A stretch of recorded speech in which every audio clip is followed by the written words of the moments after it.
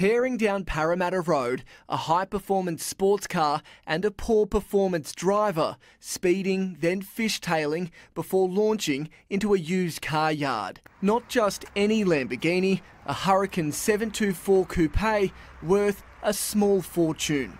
The driver, described as being of Asian appearance, can be seen walking from the wreckage at the RV Motors business just before 9 last night, leaving behind the now vertical V10 supercar he'd rented for the night.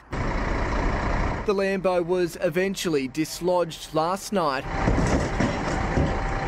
Chris left to clean up his yard today, short a Ford Falcon, but not $500,000. James Wilson, 9 News.